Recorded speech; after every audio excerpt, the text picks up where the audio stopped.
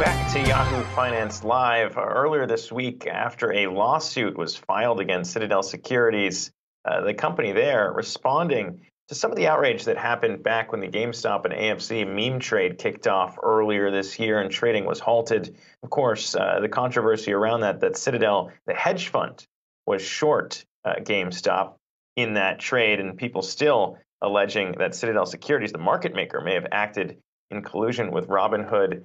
The company, of course, has denied that, but it raised new questions around what exactly it means to be short some of these names, as we talked about short sellers who benefit and profit as stock prices decline. And that's the topic of this week's Yahoo U, as Brian Cheung breaks down what exactly it means to be short a stock. Take a listen. Class is in session. There are many ways to bet on stocks. Think it's going to go up? Buy a share and hope its price goes up. But what if you think it's going to go down? Short selling is one way, albeit a risky one, to do that. And here's how it works. Let's say there's a company called Cheung Shoes. The short seller is convinced that Cheung Shoes stinks. So they borrow a share of Cheung Shoes from somewhere, usually a broker. They then sell the share in the market, let's say at $100. The bet is now in. Now let's say this person is right, that Cheung Shoes really does stink, and its share price plummets to $80. That person buys back that share at $80 and then closes the loop by giving the share that it borrowed back to the broker that lent it to them. Now remember, they sold the borrowed share at $100, bought it back at $80, and made $20. The broker will also take a fee out. Let's say it was $5, so the final profit for the short seller is $15. Okay, but let's say the opposite happens. If the shares rise, that person's on the hook to at some point give a share back to the broker.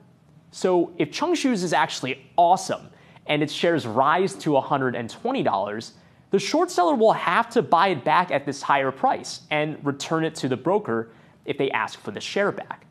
So let's tally it up here.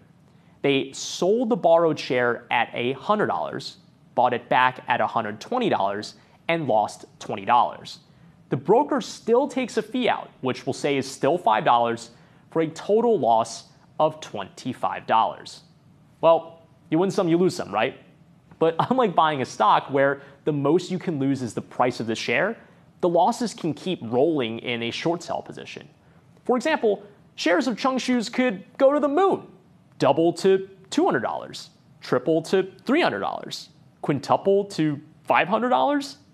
This could spiral out of control quickly into a short squeeze. If there are a lot of shorts on a stock, as those short sellers liquidate and cut their losses, the price can continue to rise, hurting all the other short sellers still holding the bag. So short selling can help you play a stock you think is set to fall, but a word of caution is probably healthy with a play like that. And that wraps up this week's Yahoo U. Class dismissed.